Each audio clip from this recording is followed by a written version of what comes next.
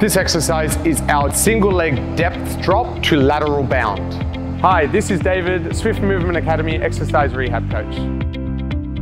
For this exercise, you're going to start on top of a box of a varying height depending on the intensity level that you are currently at. This can be performed from a small height off the floor if you're beginning to a higher box if you're down the line more advanced. What you want to do is start on top of the box, step off the box landing on one leg.